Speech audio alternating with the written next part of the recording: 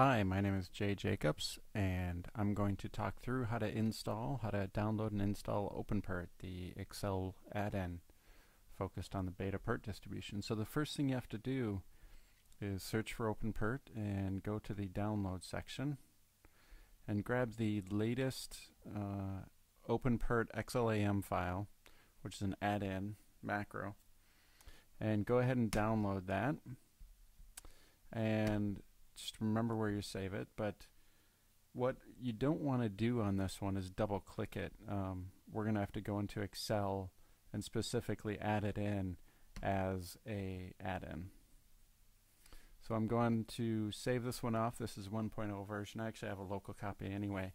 And in my version of Excel I have several copies in there, so your Excel will be clean probably. So I'm just going to save that to the desktop and let that go. Now if we go over to Excel, now there are a couple of ways to get to the add-ins. One is on the developer tab.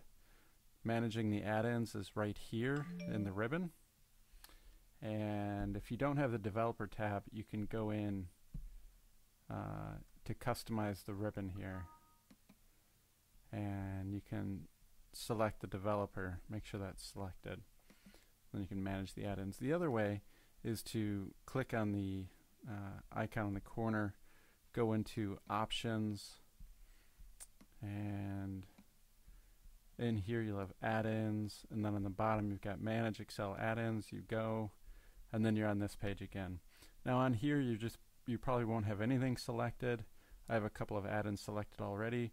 What you want to do is browse and then find the file that you've downloaded and grab that wherever that is, and then once you select it, it'll be in here, and make sure it's selected and then say OK, and it should be loaded. Now you may have to close Excel and open it back up, but once you get into Excel with the add-in added, you want to just check if you have the OPERT function in there, and you can even put in 3 numbers and you should get a number back.